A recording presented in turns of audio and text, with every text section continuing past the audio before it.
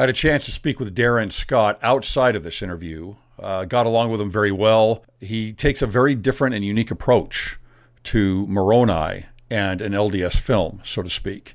I think you'll find the interview very interesting. We talk about culture, we talk about approaches artistically to the subject matter of the scriptures, etc. Before we get into this, though, I want to talk about my sponsor, Scripture Notes. If you guys have heard me talk about this, but you have not yet gone and tried Scripture Notes, go check that out now. Go to scripturenotes.com, scripturenotes.com, and check out the ability to increase your study. For those that have tried it over and over again, I get messages back saying this really is a big difference. The features, the links, and just, again, the ability to flow through the scriptures is really quite unique. Go to scripturenotes.com. Here we go.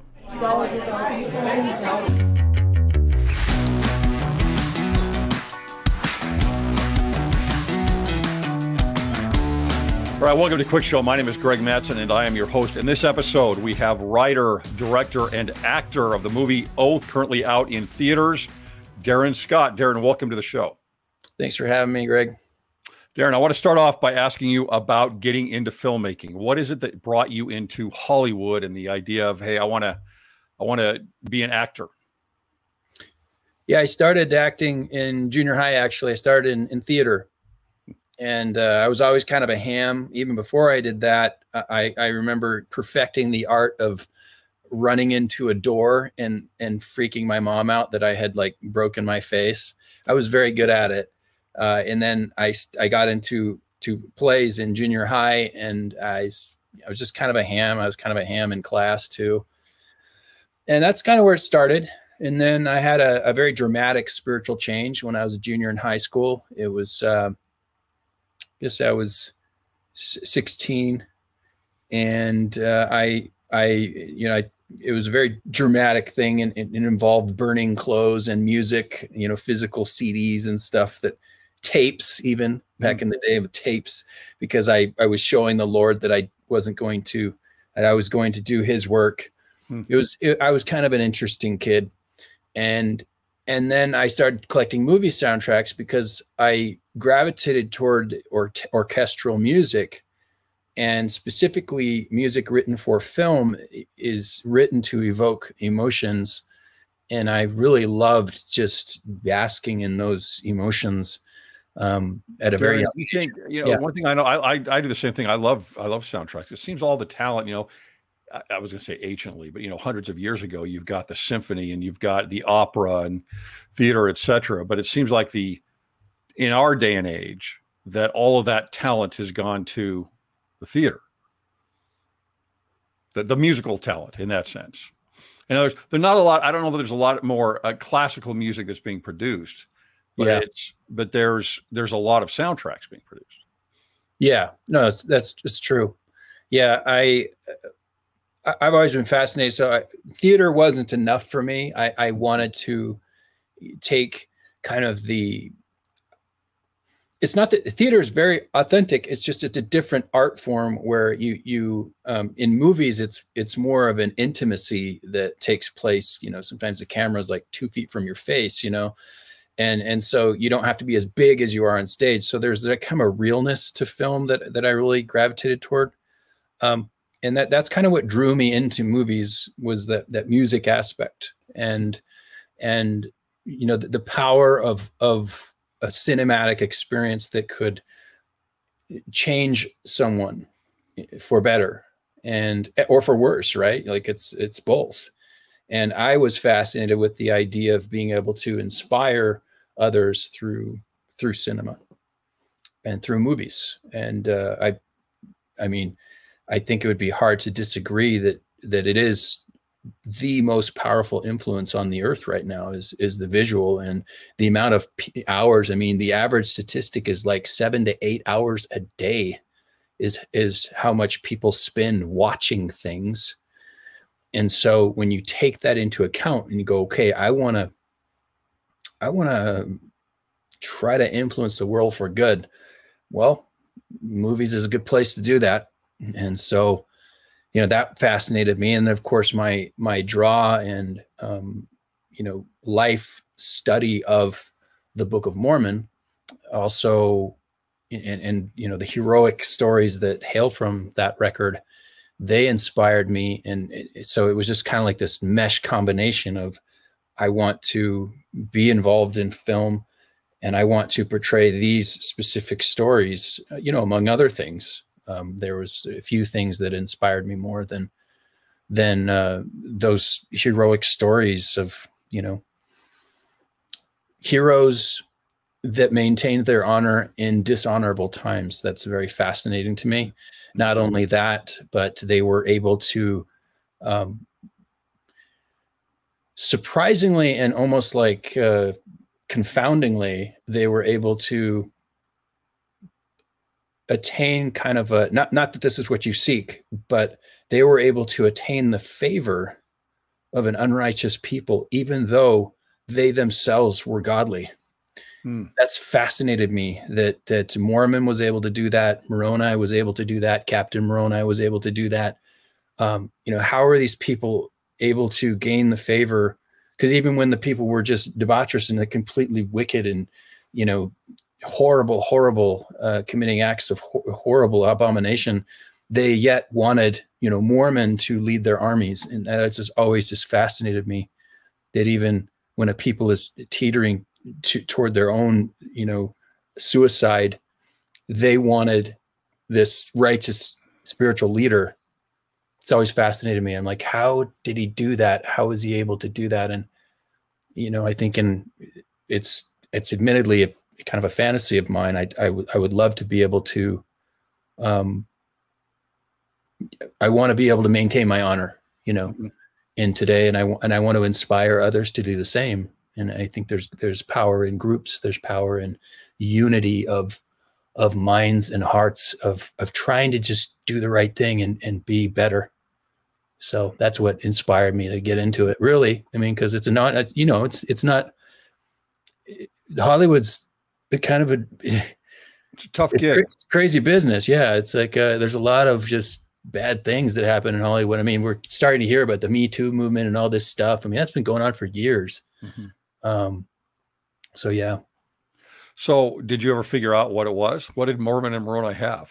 How did they do it? I'm still trying to figure that out. I think one of the things that people generally look up to is when someone is willing to speak the truth against all odds and at any cost, that they're willing to stake their lives on truth. And I think even people who are not living in truth, like secretly there's this admiration for that. And almost like they try to almost mimic that courage in their causes and movements, but their causes and movements are hollow because they're not based on truth. And so I think that that's part of the reason that they just, they were respected as men of honor that would keep their oaths, and that they could accomplish miraculous things because they saw them accomplish these things. I mean, that's why they wanted them, right? Is because they would be in these battles, these Herculean battles that there was no possible way to win. And yet Mormon and Moroni, they were able to lead their armies to victory. That does something, you know, to an army of people who are following you. They're like, I want that guy, you know, even if I'm not living the way he's living, if we've got him at our head, we can win. And that says that in the scriptures, that they looked to him as a leader who could deliver them. So now for yourself, how did you break into this? I mean, you're a ham and you've got your soundtracks, but how do you actually break into? I was pulling up your IMDb profile and see you've been in a number of Latter-day Saint films, and you've got The Witnesses and Joseph Smith's Story, and you've played a number of different characters. I think you were in a movie or a series that I watch also, Yellowstone, an episode in Yellowstone. And how do you break into this? How do you say, okay, I'm a Latter-day Saint, I want to uphold my honor, but I want to go out into this world? And how did you break into that? You got to be able to just throw yourself in, and sometimes work for free. if it involves, you know, a production that is worth the experience of gaining. Does that make sense? Mm-hmm. Like you mop the floors on Yellowstone if you have to. I didn't do that, but or a Disney film, or, you know, some big studios, you're going to get very good experience. So, you know, there's a lot of that where you just are going for it. And then of course you need to get an agent. It's not really possible to do it without an agent. So I got an agent early on. I had just returned from living in El Salvador for 2 years on my mission. And it was a couple of years back, and I got an agent, and it was like 4 months after I got my agent, I booked my first Disney film, TV film. And then the year after that, I booked my next Disney film. And then the third year, I almost booked another Disney film, but I was actually getting to that point where I couldn't play the teenage high school guy anymore because I was like 26. And so I didn't get that. And I remember specifically the director said, "Now, how old are you?" And I've learned since that the answer to that question is, "How old do you think I am?" Because unfortunately, I was too honest and told him my age. And so I didn't get the part because it affected him. His casting decision. But so then that's how I started. And then I got on like a Discovery Channel show, and then I booked a, you know, independent King Alfred movie. And that's where I just loved the kind of historical fiction kind of, or even based on truth history. I love that time of holding swords and wearing armor. That's where it kind of started for me. And then, yeah, and just, you know, it's off and on.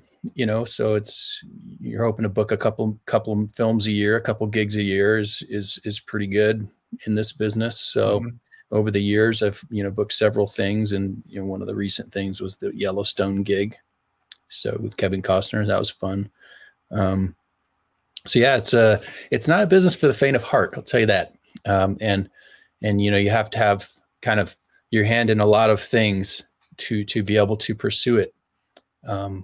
But I think, you know, for the most part, and if this isn't the case, you know, people find themselves chewed up and spit out pretty quickly in this business, unless you are doing it for passion.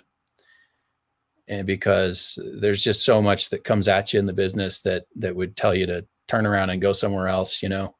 And so you really have to do it for the passion. And yeah, I've certainly tried to do that.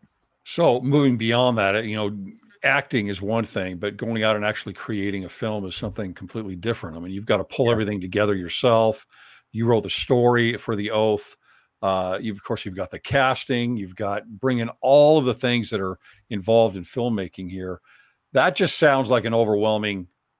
I know you had put together a short, something similar to what The Oath is before.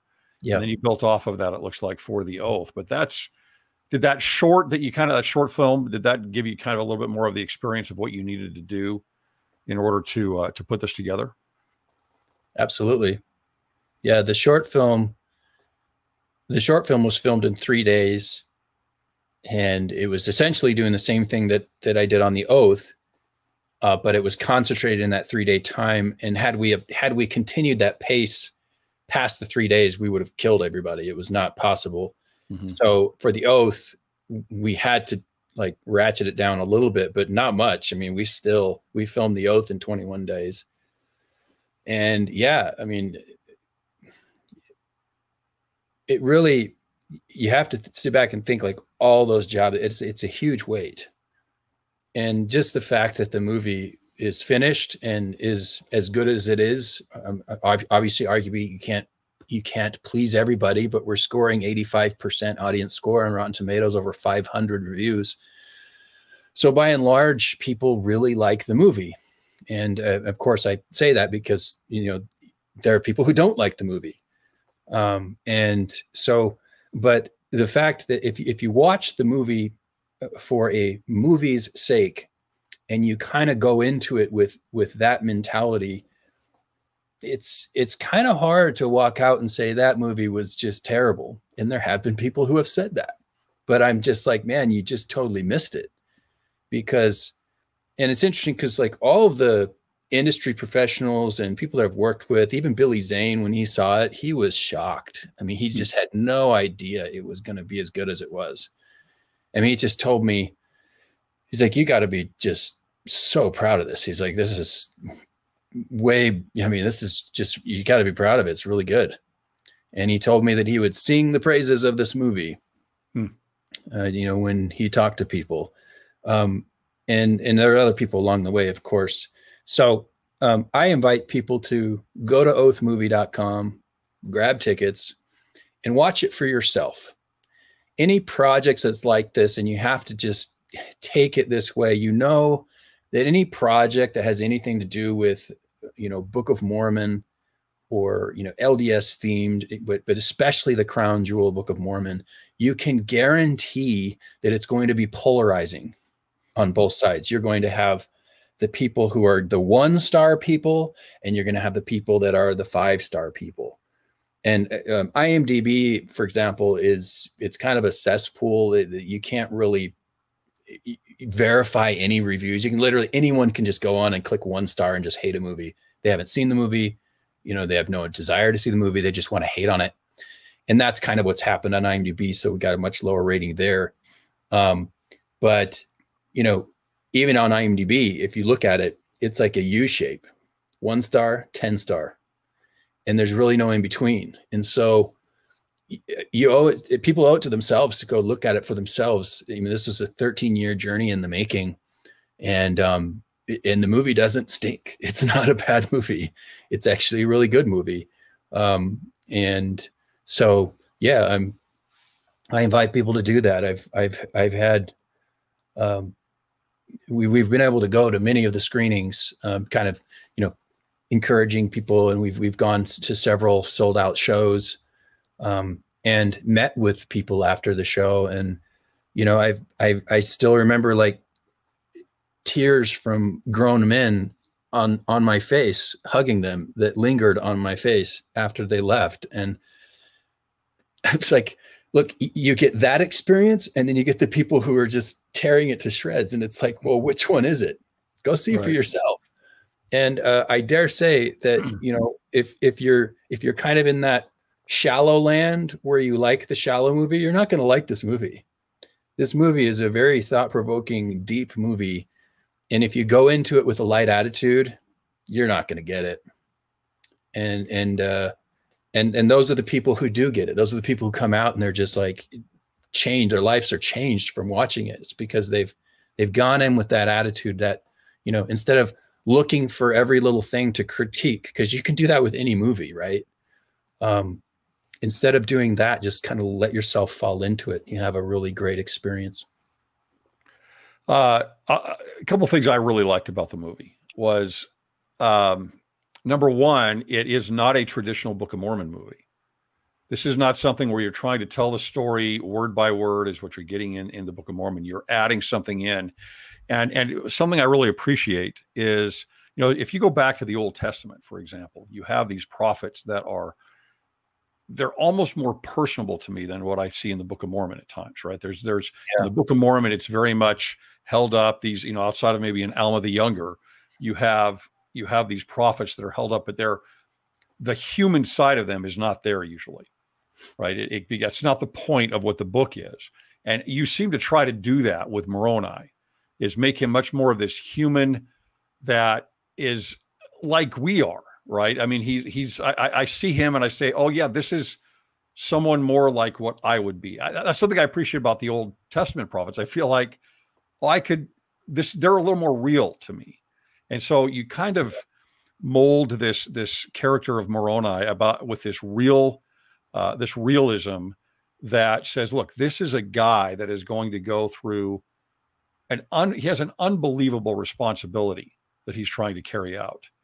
And he's got the pressure of what he's trying to do, and he's alone. And have you thought about that a lot? I'm guessing about what is you're talking about the honor of how these men lived. But you must have really tried to get into Moroni's head here and say, well, what would this be like?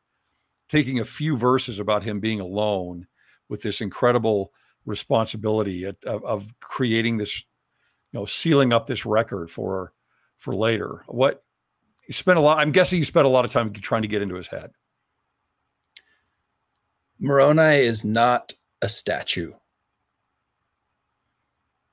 And I think that there is a good amount in the Church of Jesus Christ of Latter-day Saints, I just say the people, the members of the church, there is a fair amount of kind of deification of these human beings. Yes, they were prophets. They were holy men. But even holy men are not perfect men. And they're not, gods in the flesh. And so, the only person that was that was Jesus Christ. And, interestingly enough, Jesus Christ was so controversial that he was crucified because he was doing things out of the box. All right. So we have to take lessons from the past and go, man, if I was in Jesus' time, would I have crucified him?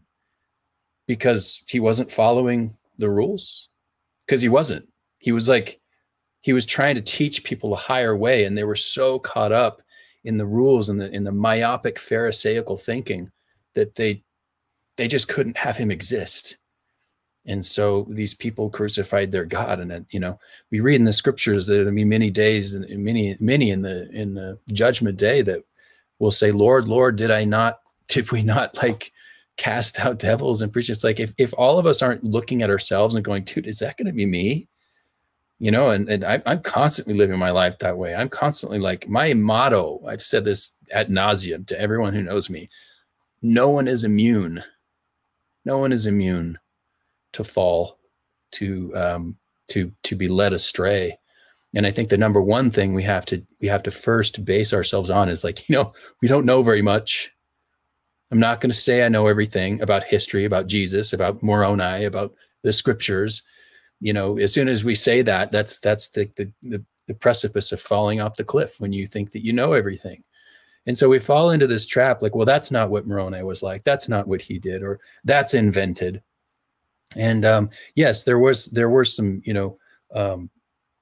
creative liberties that were taken necessarily in the making of this movie. And frankly, as anyone who knows the Book of Mormon back and forward knows, that if the Book of Mormon was portrayed literally without any creative liberties, it would be rated R. There's no question.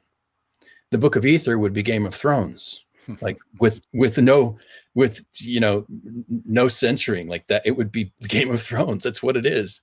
And so, what makes the Book of Mormon so absolutely fascinating is that even though all of that is in the book, it mentions Jesus Christ or refers to him almost 4,000 times. The closest of the Bible is 1,700. I mean, there hasn't been like a literal that I could find, but that was the closest estimation that I could come to. And so you have this book that has these, crazy things in it, but then it's also so Christ-centered and Christ-soaked that this just makes it just so fascinating. Again, going back to this these heroes in dishonorable times, and that's literally the Book of Mormon and how Jesus is in it, the Savior. But all these other things are in it. So we really try to humanize Moroni and feel those challenges that he faced, and even the creative liberties that were taken. I mean, they weren't necessarily just created out of whole cloth. I mean, there's, Moroni said he was alone and that he had no kindred. When did he say that?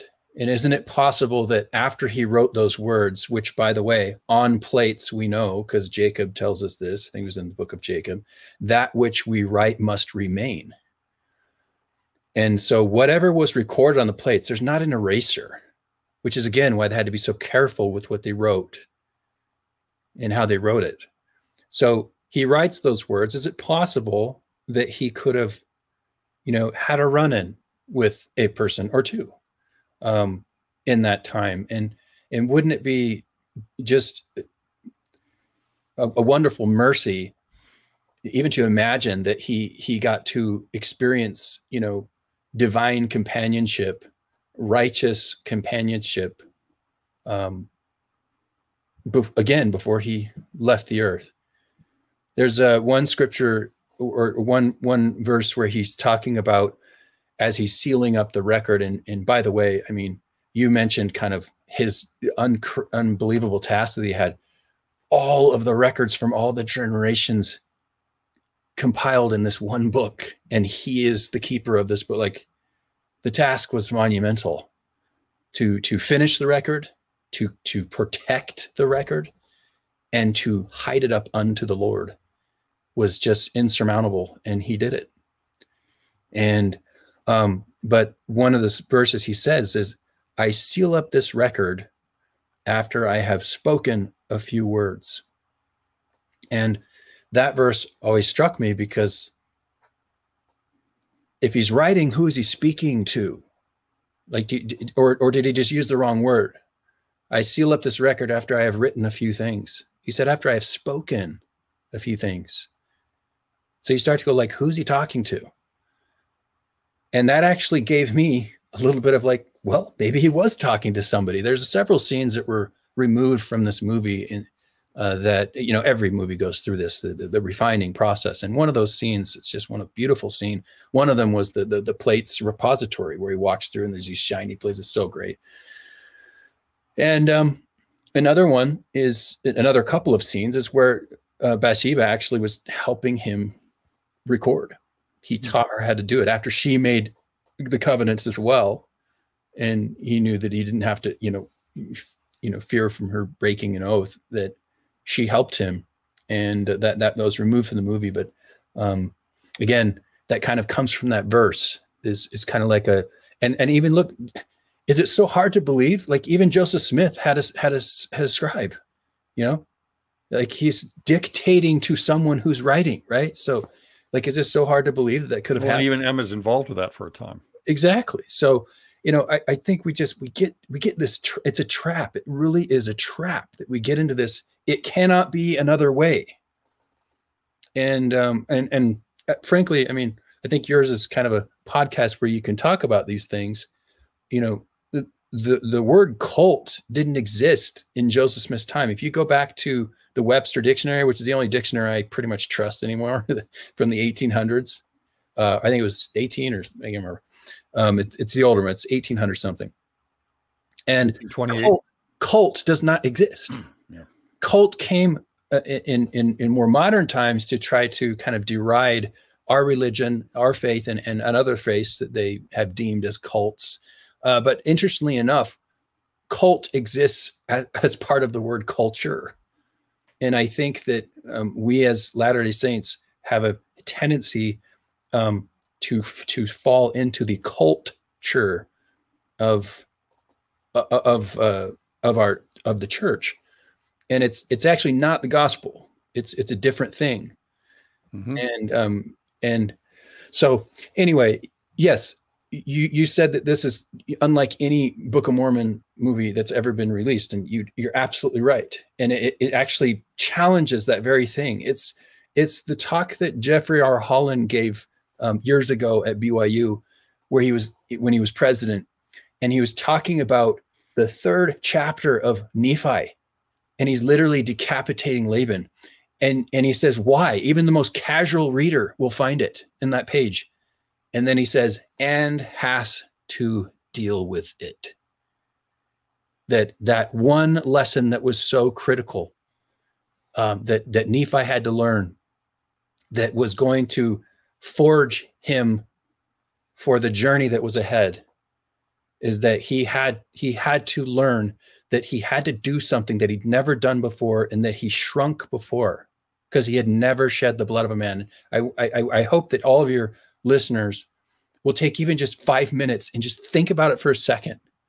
You've got a man, a very powerful man, laying before you, who is, you know, incapacitated for his drunkenness, and the Spirit of the Lord tells you to decapitate him. Think about that. And you've never shed, this was before all the wars, right? So he had never shed blood. And in that sense, he was a very innocent man. And I mean, he was like, this is not something he would do. And yet the Spirit of the Lord was telling him to do that. And I think that's kind of, it's analogous to life. I think the Lord constantly wants to show us more, and he can't show us more because we're only willing to accept this. And we have to get out. And that is exactly what the oath does. For anyone who's ready for it, the oath. And if you're not ready for it, you usually come out of the movie like, whoa, I didn't like this and I didn't like that. You missed the whole thing. If you go into it and you let yourself go, you're going to have an unbelievable experience. And it is a movie that makes you think. And it makes you think about these things, and it humanizes Moroni. It makes you feel his loneliness. It makes you feel the agony he must have felt of, you know, being alone for so long. And it makes you feel the conviction he had to keep his oaths above all cost and to finish his mission, which he did. You know, glory to God, he finished his mission. And he buried those plates, and we have them now in the form of the Book of Mormon. And this movie really, really takes you through that journey. And, you know, what a wonderful thing, because we read these scriptures, and so many times we just don't quite feel that. And that's the power of movies, is it allows you to kind of bring that in and bring it to life. And I believe that part of the prophecy that it shall be as if one spoke from the dead, I believe that is talking specifically about cinema. How do people get resurrected today? How do people get immortalized today? Through movies. And it's usually after people die, right? They die and then they do the biopic pick, and we've got all these, you know, the Michael Jacksons and, you know, all the people that are making these. And I believe that's what's happening and what's going to continue to happen. I hope to God continues to happen for the people in the Book of Mormon. So yeah, we really tried to make it real and authentic. So yeah, that was a great part of it. Another thing that it was interesting is that because of the woman Bathsheba that's involved, you also have the Lamanites then involved with what is going on there at the end. Right. And yeah. It's always been, you go through the Book of Mormon and there's always that friction, obviously, that's there. Mostly the dissenters actually that are riling up the Lamanites against the Nephites. But here at the end, you've got that bringing together in a sense, right, between Bathsheba and Moroni. And that is the desire of the prophets in the Book of Mormon the entire time. Exactly. They're willing to sacrifice themselves. They're willing to give up, unlike sometimes the Nephites as a whole were willing to do, you know, but the prophets they knew that they needed to reach out to the Lamanites, and despite the fact that they hated them, and they never lost hope. They never lost hope. You're right. Lost hope. Of course, they had the visions of Nephi and Lehi, and they see these things there. But you're right; they never lost hope. So, and then you think about the stick of Judah and the stick of Joseph, and the pulling together of these things. And so that to me, as I'm watching that, I see that kind of that pulling together toward the end there, where the plates are going to be buried. You had quite a few references in the movie to a little bit of artistic license on things like seals and I don't call them pictures, or there's a papyrus that is unrolled. There's a scroll that has images on it that are very interesting. And there's a scene where they're talking about all the prophets of the Book of Mormon as if it's like this pictograph for Moroni to look through. That I don't know if Mormon had created. I think he had, but kind of like, okay, here is the story of the Book of Mormon in there. Is that from you? Did you have any other advisors for the Book of Mormon that you were working with on this, or did you kind of take your own study and insert it into the movie? Yeah, I have, advisors and friends. For the most part, in both the script and everything that came out of it, or onto the page and then onto the screen, I'm very hesitant to read books of books. in a case of where it's the Book of Mormon, because anytime you're reading a book about the Book of Mormon, you inevitably have someone else's like human opinion inserted in some way. And so I really tried to take it directly from the source material. Even, I mean, believe it or not, even with, the, fictitious elements that were kind of weaved in to it. Again, I mentioned the thing about Bathsheba and it not being invented out of thin air.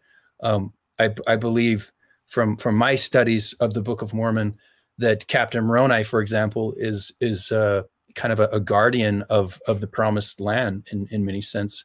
And so we kind of portray him as a kind of spectral warrior that kind of appears throughout the film to aid in critical points of the journey.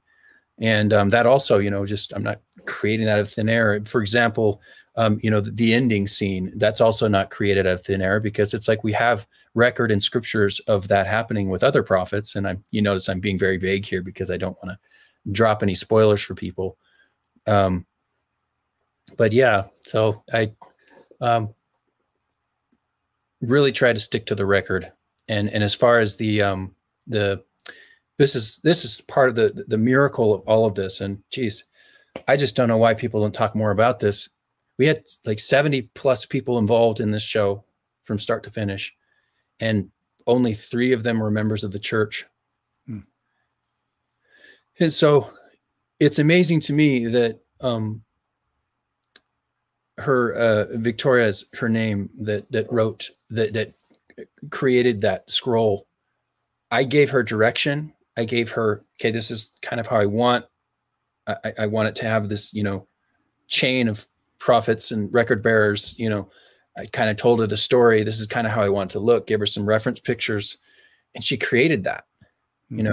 Someone who's not of our faith, she created that, and I absolutely have no doubt in my mind that she was inspired by God, because it's a beautiful thing. And many people have written in and saying, hey, can I get a copy of that? Can I buy it? Will you make that available? I mean, it's just beautiful. No, it is. No question. And it's like on one scroll, it's like the story of the Book of Mormon on one scroll. And right at front and center, Jesus Christ at the top. And it's just, it's so beautiful. So we do want to, she's actually sent it to me. She sent it to me and said, hey, have you thought about merchandising this? I'm like, yeah, we have actually. We have people inquire. But, there's a whole thing that goes into merchandising. It's not just like, there's a lot of back end where you're mailing. It's just, it's a big task, and we just want to know that there's enough demand for it. But yeah, really that scroll actually was supposed to be on the wall. That was one of the things that we had to change just because of expediency and moving quickly. And that was a decision we made, just put it on the scroll. And I think it was a good choice. And then of course you have the image on Moroni's breastplate, which is highly, highly symbolic. And that's actually from the first script that I wrote, Reign of Judges, that our pilot film was based on. And there's a descriptive scene where Archeantus, which again is a fictitious character in name, because his Archeantus is mentioned, but it's a different Archeantus later in the book. And in Captain Moroni's time, that's the name we gave to his father. And he's explaining kind of the meaning of that symbol. And that's the symbol that gets engraved on Moroni's breastplate and on basically all the breastplates of the Nephites, which was also a fascinating time and I hope to the Lord that I'm able to portray that time too, because what an amazing time where they, Moroni made this armor, and I likened it to, in the script, it was like the Lamanites, the first time they saw it, it was like seeing a spaceship. It's like they'd never seen anything like it. In fact, we read from the record, the first time that they saw Moroni's armies, they just turned around and ran, because they're like, I don't know what that is glistening, but that is scary. And and likely so, because they just got their tails whooped on that first battle because they didn't have the armor. And then of course they copied the armor. And but yeah, in the oath, there were a lot of things that, to bring people into that world and help. And again, that's why Bathsheba, among other characters, was written in, is to give the lens through a non-believer. and this is what, Hollywood's always done. They help you to understand this character they want you to understand, but you can't just go out with the stuffy prophet who never makes a mistake and who no one can relate to. People don't want that kind of hero. They can't relate to that kind of hero, and so you have the Bathsheba character bringing that incense where they're able to kind of teach some of that, like what is in this guy's head. And it helps the audience through the eyes of a non-believer. And in fact, even the people who are believers appreciate that because it helps them even understand Moroni a little better. The realism is a very important part of this. And it's what we're typically accustomed to, I would say trained to in the media within the church is we have this, it's a very buttoned down, they've gotten a little bit better with it, but it's a very buttoned down image of these prophets because they've got to be almost Cloroxed, right? In the sense that they're purified. What's that? It's sanitized is the word. Sanitized. Yeah, exactly. And so devoid of drama. That's what I liked about this. It was just the opposite. It was like, no, this is a real person going to go through real challenges and immense challenges. And I want to see that. I want to be able to relate to that character a lot more. You had on that seal, it looked like it was on the, I don't think it was just on the armor. It might've been elsewhere also, but it looks like it's something that's tying them directly to Joseph, right? It's exactly right. It's tying them directly to Joseph. Yeah. And I love that because it's this Manasseh and Ephraim, these are Josephite tribes. And that whole idea of Joseph, if you look for it throughout the Book of Mormon, it's everywhere, and so to have that emblem on their chest is to me very, very insightful. I was very happy to see that. Yeah. I've always been observant of even Captain Moroni himself quoting the prophecy of Joseph, who was not a prophet as far as prophets are concerned, but we also read that isn't anyone who opens their mouth to testify of Christ a prophet in Abinadi's time, right? They talk about this. So, Joseph of Egypt was inspired, even though he wasn't a prophet. He saved Israel. They talk of him frequently. They honored him. They revered him, spoke of him so much in their ties to Egypt. And so, we had the Nemes, which is, the Pharaoh's, Egyptian. And then you have the feather, which is actually the feather of Ma'at, which it symbolizes liberty and justice. And then you've got the two. So this is going to be cool because a lot of people have asked about the symbolism and this movie does not define it. I was hoping we could do that on film too.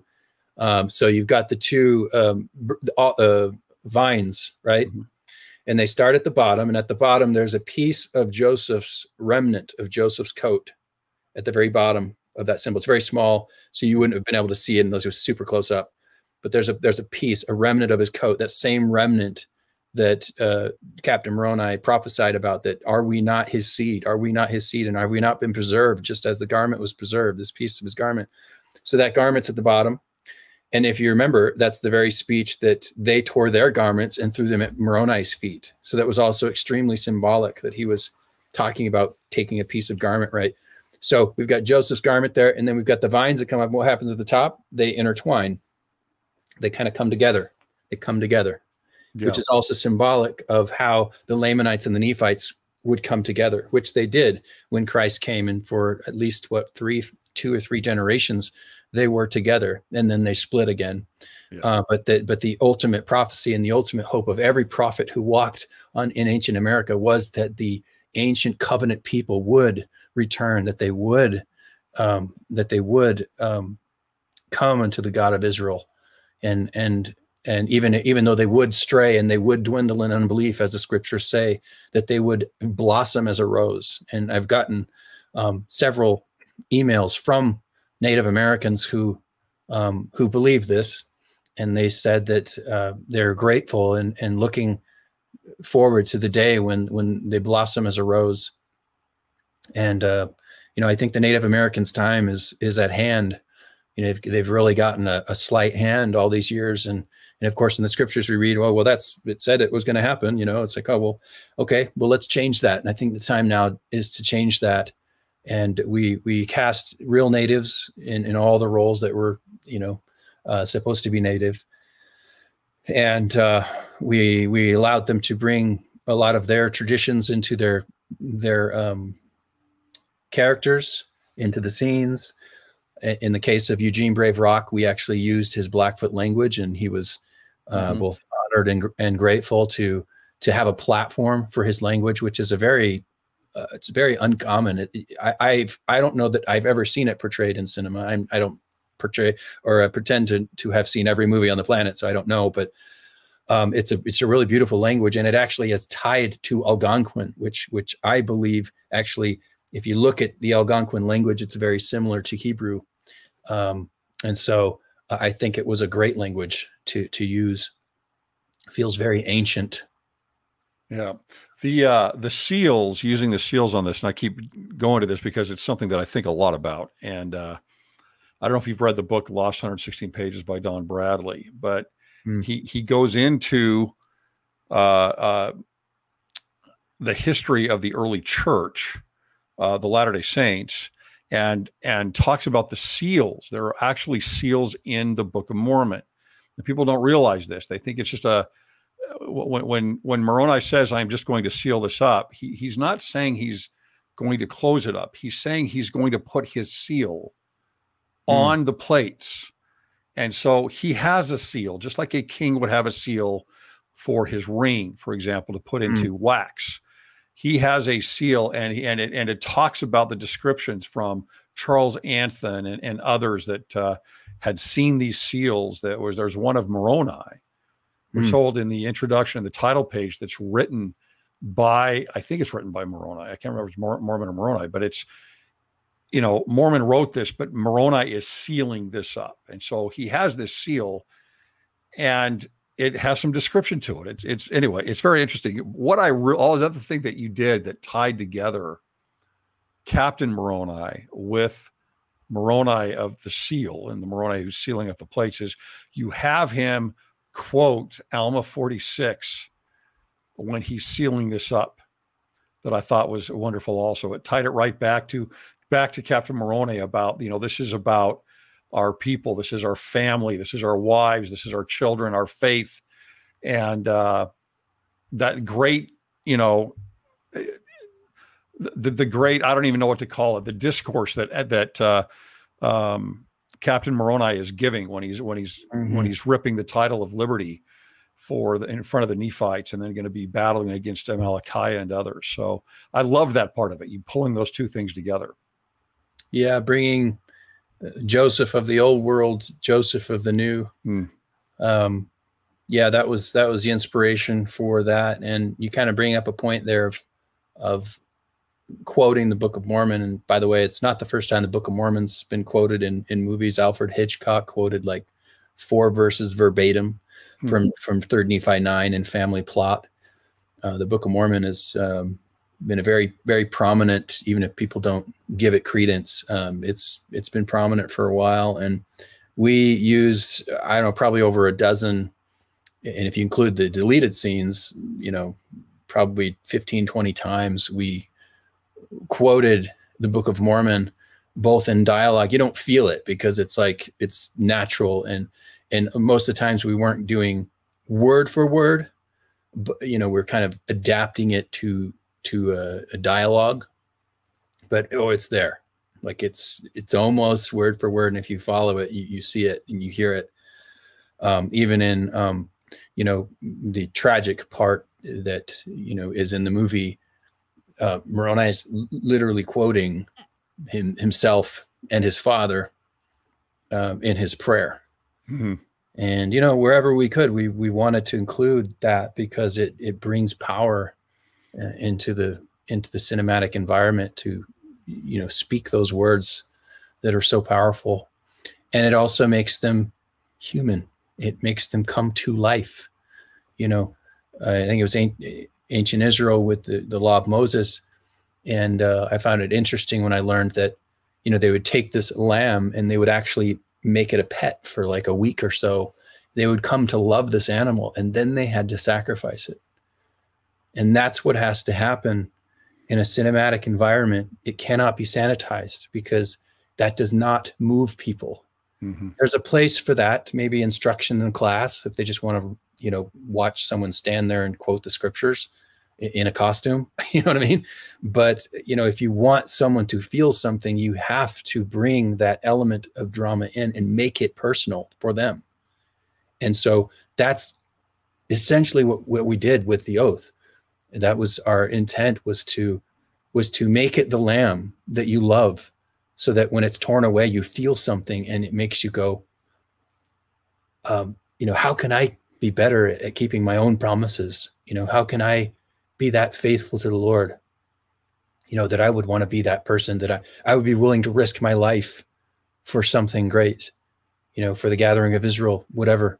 You know, are we willing to give our honor, give our wealth, give all of our talents and, you know, the things that we're supposed to be doing and we make covenants to do, you know, are we really willing to do that? You know, and I love the words, you know, that President Nelson said, Russell M. Nelson, when he talked about how precious is the Book of Mormon to you? You know, is it worth more than rubies? You know, how precious is the Book of Mormon to you? And I mean, for 13 years, you know, my family and I have literally trudged through this journey, and it's been challenging. And there were so many times that, boy, it would have been easy, and it would have been, you know, at least in the situation, it seemed almost better to just let it go and move on. And that's what kept us going. Like, how precious is the Book of Mormon to me? Well, as far as me and my life, you know, and there, you know, some members of the church, the ones on that, you know, 1-star spectrum, right? There are a few there. I would just say, you know, until you have done something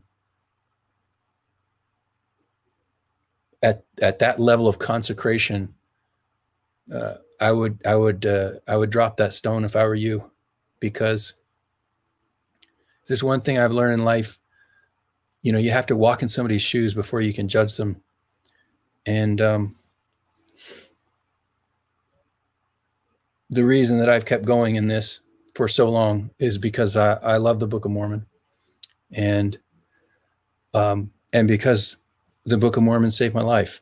You know, what does that mean? Well, people ask. My father passed away a week before my 17th birthday, and had I not started reading the Book of Mormon intently a year before his passing, that probably would have destroyed me. But instead of destroying me, it was like the Force in Star Wars. It's like it made me stronger. It made me a man at 17. You know, I had to really get my priorities straight. And thankfully, a year before that is when I had that dramatic spiritual change in my life. And so, you know, people can cast stones at me. They can cast stones at the Book of Mormon because it's one of two camps. It's the myopic, pharisaical, you know, blinder view that nothing can be different than what I think it needs to be.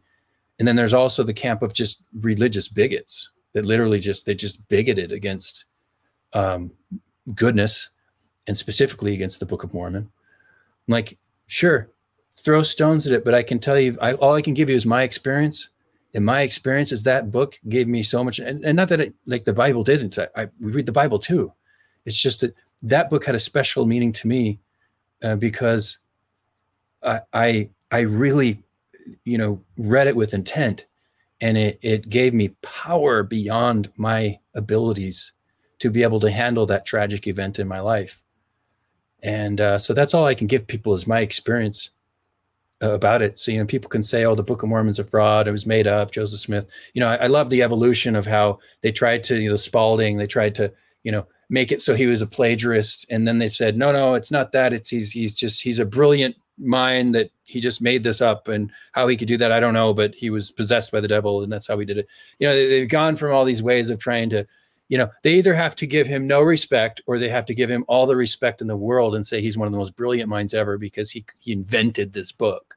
As long as it doesn't have God involved with it. Exactly. It doesn't have God involved. And to me, I always say this. I'm like, what is so controversial about the mere idea that Jesus Christ visited the ancient American continent after his resurrection? What is so controversial about this? Doesn't this, I mean, people should want to believe that. They should want to believe that, because it says that he is the God of all the earth and that he loves all of his children everywhere. I mean, it just blows my mind that people close it off so easily, most of the time without even ever cracking a page open and reading it. And so, that's what drove me along this path. And, we gave it our absolute best with this movie. It is not perfect. No movie is perfect. But boy, we stand by it. And everyone who took part in making it, we stand by it. And it's a good movie with a great message. And the spirit of the Book of Mormon is so powerful in it. And really hope people go check it out before it gets out of theaters. We will release digitally next year, about probably end of March. It'll be available worldwide. We've got people in Australia, UK, Canada. They're mad at us that we didn't put it in theaters there. It's just, we only did what we could do, Well, I loved the movie. It was a lot of fun to watch. Again, the realistic approach to this. I love the fresh take on it, because it's just, it requires a lot of thought. You're not just following a robotic sequence of events. And I think that's really important for people to see sometimes. Yeah. So really enjoyed that, the humanizing of Moroni. We talked about it earlier in the interview, but where can people go to get tickets and see where they can see the film? Oathmovie.com, oathmovie.com. And I say this in every interview, don't do me any favors. Go to oathmovie.com. You can watch the trailer, as well as the message from me, the director, that follows after the trailer. And then there's also a bunch of audience reactions that you can look at. And these are not people that we paid. These are people that were randomly just kind of grabbed after they walked out of the movie. And you can tell when you watch them that they're not, that they're authentic. So these are real feelings from real people. And one of the most frequently said things is they feel like, I want to be a better person when they leave. Mm. Like, isn't that kind of movie we want to watch? Like, you want to feel like you want to be a better person? Go see The Oath. If you're having a faith crisis, go see The Oath. Some of our best reactions have been from people who have left the church or are struggling with their faith in some way. And even some, in the mainstream Christian world.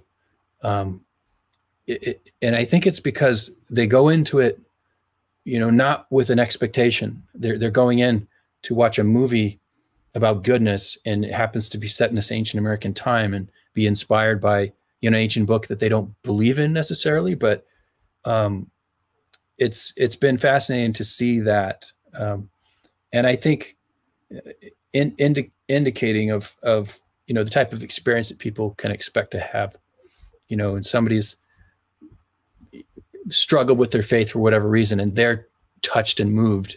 I had one gentleman say, I haven't read the Book of Mormon in 10 years. Like, I want to read it again, not going to church, but isn't it worth it? Like, if one person decides to go crack open the book and learn about Jesus Christ visiting America, I mean, to me, that's worth it. And again, with our high audience score on Rotten Tomatoes, it's very apparent that most people that see it are liking it. You really don't have anything to lose.